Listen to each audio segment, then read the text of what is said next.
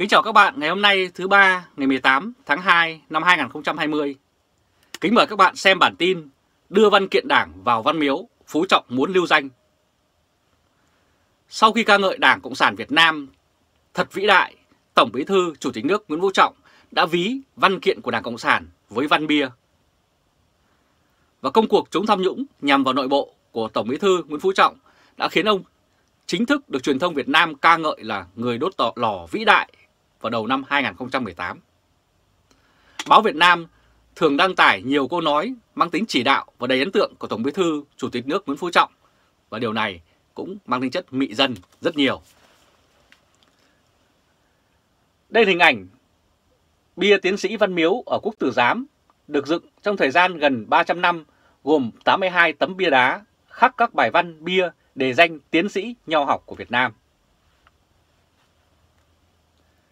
Gần đây nhất, vào hôm 14 tháng 2 năm 2020, ông Nguyễn Phú Trọng đã dùng khái niệm văn bia để cho ý kiến hoàn thiện dự thảo văn kiện Đại hội 13 của Đảng Cộng sản Việt Nam, dự kiến sẽ được tiến hành vào năm 2021. Nói đến phương châm phải lắng nghe các đại hội đảng cơ sở đóng góp ý kiến, ông Trọng, giáo sư ngành xây dựng Đảng, nhắc người biên tập văn kiện phải có bản lĩnh. Theo ông, phải coi văn kiện Đảng như văn bia để lại muôn đời sau. Như lời trích trên báo của Việt Nam đã đăng nguyên văn như vậy. Ông ngụ ý rằng văn kiện của Đảng Cộng sản Việt Nam là kết tinh của trí tuệ, rất có giá trị cho đời sau sưu tầm, học hỏi và thể hiện được khắc thành văn bia trên đá. Việc tiếp thu các ý kiến đóng góp không được đơn giản, dễ dãi cả về hai phía, không tiếp thu cũng sai, mà nói cái gì tiếp thu ngay cũng sai. Ông đã nói như vậy. Trước đó, ngày 3 tháng 2 năm 2020, báo chí Việt Nam đăng tải lan rộng rãi lời của Tổng Bí thư Nguyễn Phú Trọng khen Đảng của mình như sau: với tất cả sự khiêm tốn của một người cách mạng, chúng ta vẫn có thể nói rằng Đảng ta thật là vĩ đại, nhân dân ta thật là anh hùng. Và truyền thông chính thống của Việt Nam nói bài diễn văn được đọc trong không khí phấn khởi, tự hào, cảm xúc đón xuân mới, cũng là dịp kỷ niệm 90 năm ngày thành lập Đảng Cộng sản Việt Nam. Và mời các bạn nghe một đoạn video trong buổi kỷ niệm này. Vinh quang đời đời thuộc về dân tộc Việt Nam văn hiến và anh hùng. Đảng Cộng sản Việt Nam quang vinh muôn năm. Nước Cộng hòa xã hội chủ nghĩa Việt Nam muôn năm. Chủ tịch Hồ Chí Minh vĩ đại sống mãi trong sự nghiệp của chúng ta. Tuy thế, dư luận nước này và thế giới cùng thời gian lại đang hết sức lo ngại về loại virus corona được lan ra từ Trung Quốc, một nhà nước cùng thể chế theo chủ nghĩa cộng sản giống như Việt Nam.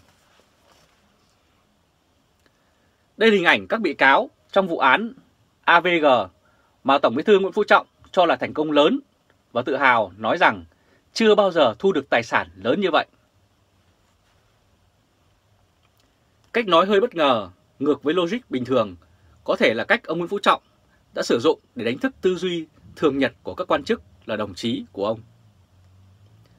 Việt Nam được cho là có dân số khá trẻ và đông đảo thanh thiếu niên với suy nghĩ khác xa thế hệ cách mạng và ngưỡng mộ những nhân vật không thuộc hệ thống chính trị của Đảng Cộng sản Việt Nam.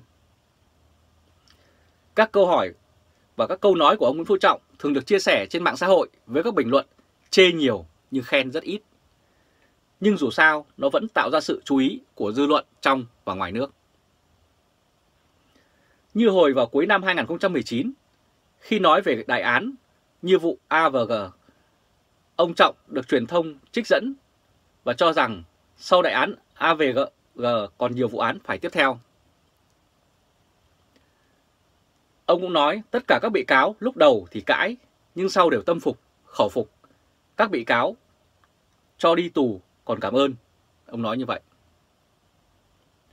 Người đứng đầu Đảng, Nhà nước nhấn mạnh thêm, thực tế chưa bao giờ ta xử được tội đưa nhận và hối lộ, bởi trước kia toàn là tội thiếu trách nhiệm, vi phạm việc nọ việc kia gây hậu quả nghiêm trọng. chưa bao giờ thu hồi được tài sản lớn như vậy, và tôi nhớ không nhầm thì thu lại được cho nhà nước hơn 8.500 tỷ đồng. Vào hồi giữa năm 2019, giáo sư Nguyễn Phú Trọng cũng đã đặt ra một loạt câu hỏi về tương lai của Việt Nam và nói đến khái niệm đô thị thông minh.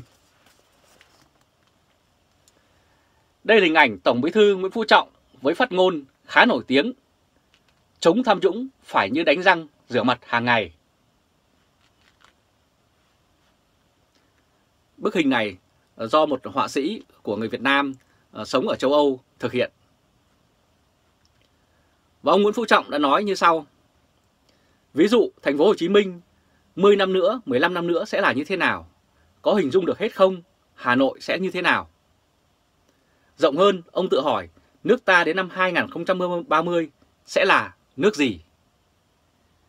Ông cũng luận lại vấn đề nước công nghiệp mà một vị tiền nhiệm Tổng Bí thư Nông Đức Mạnh đã nói hồi năm 2006 rằng đến năm 2020 thì Việt Nam sẽ đạt được là một nước công nghiệp, nhưng hiện nay thì thực tế không phải như vậy.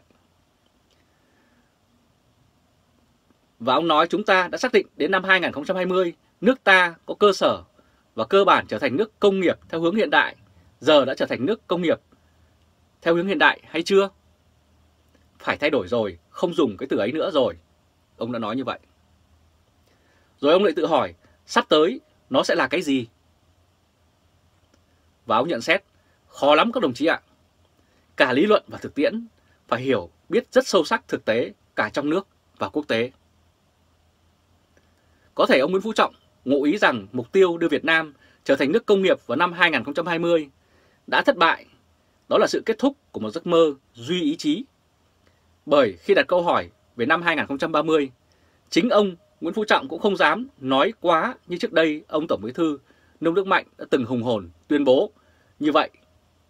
Và hiện nay Việt Nam đã vào năm 2020 mà vẫn là một đất nước lạc hậu, nhiều lĩnh vực còn kém và thua xa cả Lào và Campuchia. Vào hồi tháng 11 năm 2017, ông Tổng Bí thư Nguyễn Phú Trọng cũng đã công khai hóa khái niệm chán đảng khô đoàn, từng được nêu ra khá rộng rãi trong hệ thống chính trị của Việt Nam. Đây là hình ảnh khẩu hiệu tuyên truyền của Đảng từng treo giữa thủ đô Hà Nội và ghi rằng công an nhân dân chỉ biết còn Đảng, còn mình. Và ông nói cần ngăn chặn tình trạng chán đảng, khô đoàn, nhạt chính trị, ngăn chặn cho được tình trạng tha hóa, hư hỏng, tư tưởng dao động, không vững vàng, kèn cựa lẫn nhau. Nhìn chung, trước các sự kiện chính trị lớn do ông Nguyễn Phú Trọng chỉ đạo thực hiện, Tổng Bí thư Nguyễn Phú Trọng đều có các phát biểu dùng hình ảnh đơn giản, động từ mạnh để công luận nắm được vấn đề. Chẳng hạn như hồi tháng 6 năm 2018, chính ông nói rằng sắp xếp bộ máy công an đụng chạm ghê gớm lắm. Trước đó, báo chí Việt Nam đồng loạt đăng lời của ông vào tháng 4 năm 2018 rằng bất kỳ đã là ai đã tham nhũng, tay nhúng chàm đều phải xử lý triệt để. Cách đây hơn 5 năm, vào tháng 5 năm 2015, ông Nguyễn Phú Trọng khi đó chỉ mới là Tổng Bí thư, nói với cử tri Hà Nội về việc ghép hai chức vụ Đảng và chính quyền như sau: Bí thư kiêm chủ tịch thì to quá, ai kiểm soát? Nhưng đến tháng 10 năm 2018 thì ông nắm cả hai chức vụ chủ tịch nước và Tổng Bí thư Đảng. Cũng vào năm 2018, trong dịp đầu năm, ông Nguyễn Phú Trọng sinh tháng 4 năm 1944, chính thức được truyền thông Việt Nam ca ngợi là người đốt lò vĩ đại. Và mới đây, ông Nguyễn Phú Trọng lại vừa gây cười trong mạng xã hội khi có thêm một câu phát biểu mà danh hài Hoài Linh có lẽ cũng cần đến để học hỏi. Đây là hình ảnh các đời Tổng Bí thư của Đảng Cộng sản Việt Nam từ trước đến nay, trong đó có ông Nguyễn Phú Trọng. Sau khi im lặng một thời gian dài, đột nhiên vào ngày 20 tháng 1 năm 2020, Tổng Bí thư Nguyễn Phú Trọng của Việt Nam lại xuất hiện để đưa ra các phát ngôn khá hài hước như sau: hiếm có đảng cầm quyền nào trên thế giới được dân tin yêu như Đảng ta.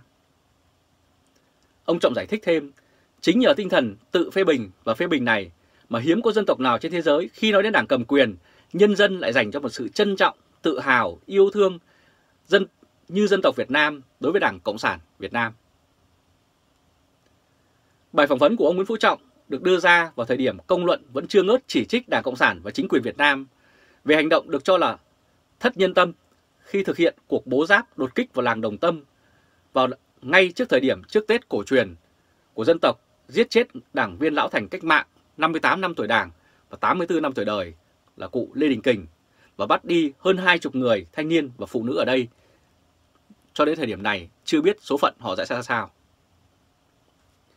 Có thể nói chưa có lúc nào mà lòng dân oán thán Đảng Cộng sản như lúc này. Vậy mà ông Tổng Bí thư Nguyễn Phú Trọng vẫn có thể nói Đảng của ông ta được dân tin yêu hơn bất cứ đảng cầm quyền nào trên thế giới, thì đủ biết khả năng nhận thức của vị Tổng Bí thư này thực sự là có vấn đề khá nghiêm trọng. Và tuy được xưng tụng là người thanh liêm chính trực, nhưng một nhân vật không thể chối cãi, Nguyễn Phú Trọng là người nhận được nhiều chỉ trích hàng đầu tại Việt Nam nhờ những phát ngôn hoang tưởng tầm cỡ thế giới. Lời ông nói đôi khi mang nội dung châng cháo, rất xa rời thực tế của cuộc sống và không đúng với hoàn cảnh của đất nước. Đây là hình ảnh bầu không khí đặc quánh tại trung tâm của thủ đô Hà Nội vì bụi mịn rất độc hại. Kết thúc vào năm 2019, đất nước nhân dân đang phải oằn mình trước chịu đựng bao thiên tai, dịch họa. Trung Quốc thì lăm le thôn tính lãnh thổ tại vùng đặc quyền kinh tế của Việt Nam. Thì ông Nguyễn Phú Trọng lại vẫn u mê với câu nói mây đen phủ lên toàn cầu nhưng mặt trời vẫn đang tỏa sáng ở Việt Nam. Nhận định của ông Tổng Bí thư Nguyễn Phú Trọng trốn tránh một thực tế hàng ngày, đó là bất cứ người dân nào khi nhìn đến bầu trời ở Hà Nội hoặc Sài Gòn đều thấy bụi mù đang che lấp mặt trời. Sài Gòn và Hà Nội do mức ô nhiễm thường xuyên đạt mức nguy hiểm đến sức khỏe, tới tính mạng người dân, và điều này được cả thế giới biết đến.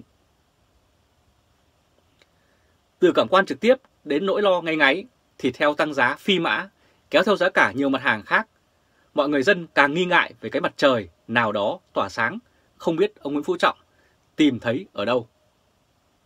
Hay đó là các ảo giác, có lẽ do ông đã dùng quá nhiều sâm Triều Tiên hay thuốc cao của Trung Quốc sau lần đột quỵ lần thứ nhất tại Kiên Giang.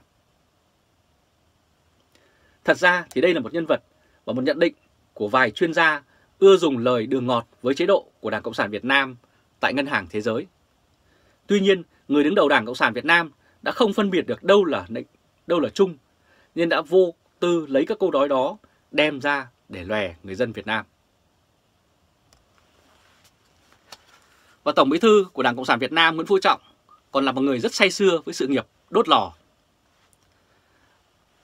Công cuộc đốt lò của ông nhằm mị dân và che đậy cho các hành động đấu đá nội bộ của Đảng. Nhiều từ hoa mỹ đã được ông trích, lấy của người khác mà không hề công khai nguồn. Chính điều đó đã đem đến cho người dân trong và ngoài nước nhiều phen giật mình, lo ngại. Họ đặt câu hỏi về khả năng nhận thức của tiến sĩ xây dựng Đảng Nguyễn Phú Trọng. Đây là hình ảnh Tổng Bí thư Nguyễn Phú Trọng phát biểu nhân dịp kỷ niệm 90 năm ngày thành lập Đảng Cộng sản Việt Nam gần đây nhất. Hôm 90 năm kỷ niệm ngày thành lập Đảng Cộng sản Việt Nam, ông Nguyễn Phú Trọng lại cao hứng, nói như sau. Nói rằng Đảng ta có sức mạnh vô địch, không thế lực nào ngăn chặn được. Và với tất cả sự khiêm tốn của người làm cách mạng, có thể nói rằng đất nước ta chưa bao giờ có được cơ đồ, tiềm lực, uy tín và vị thế như ngày nay. Và hiếm có dân tộc nào trên thế giới khi nói đến Đảng cầm quyền, nhân dân lại dành cho một sự trân trọng, tự hào, yêu thương như dân tộc Việt Nam đối với Đảng Cộng sản Việt Nam. Và bạn bè quốc tế khâm phục, ngưỡng mộ và mong muốn được học hỏi kinh nghiệm của Việt Nam. Tiếp theo, 90 mùa xuân, dân tộc ta có Đảng, dẫn đường, soi lối, đưa sự nghiệp cách mạng của nước ta đi hết từ thắng lợi này đến thắng lợi khác. Và cuối cùng, ở Việt Nam không có một lực lượng chính trị nào khác ngoài Đảng Cộng sản Việt Nam có đủ bản lĩnh, trí tuệ, kinh nghiệm, uy tín và khả năng lãnh đạo đất nước. Thạc sĩ Nguyễn Tấn Trung đã nhận xét như sau về những câu nói của ông Nguyễn Phú Trọng. Ông Nguyễn Phú Trọng là một giáo sư, tiến sĩ ngành xây dựng Đảng, nghĩa là ông đã được đào tạo về mặt khoa học xã hội. Thực sự thì khoa học tự nhiên và khoa học xã hội đều dựa trên số liệu thống kê rất nghiêm ngặt, chứ không phải muốn nói gì thì nói. Rất cảm ơn các bạn vừa chú ý theo dõi chương trình truyền hình trực tiếp của Lê Trung Khoa thoibao.de ngày hôm nay, thứ ba ngày 18 tháng 2 năm 2020. Các bạn hãy để lại bình luận và chia sẻ video này cho nhiều người biết và bấm nút theo dõi YouTube và Facebook của thoibao.de. Và chúng tôi sẽ tiếp tục cập nhật cho các bạn những bản tin mới nhất, nhanh nhất và trung thực nhất. Hẹn gặp lại các bạn vào bản tin lần tới. Trung Khoa từ Berlin.